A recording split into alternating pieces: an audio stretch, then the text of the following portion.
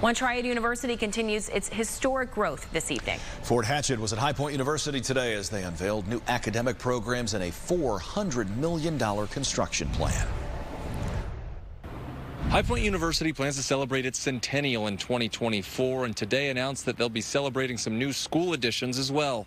High Point University announcing Wednesday the addition of a law school, school of optometry, school of nursing, and school of entrepreneurship. All that in addition to the school of dentistry, which was announced last year. The university raised $100 million from 3 families in just the past month to make the expansion dreams into a reality. To accommodate all the growth, the university says they'll be spending $400 million in construction projects for the new schools, a library, student housing, and more. You know, one of the great things about what we're doing is that we're creating economic impact.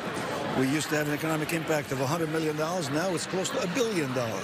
When you announce $400 million of construction and you commit to using Triad construction companies and Triad subcontractors, that makes a big difference to a lot of business. We're very proud of that.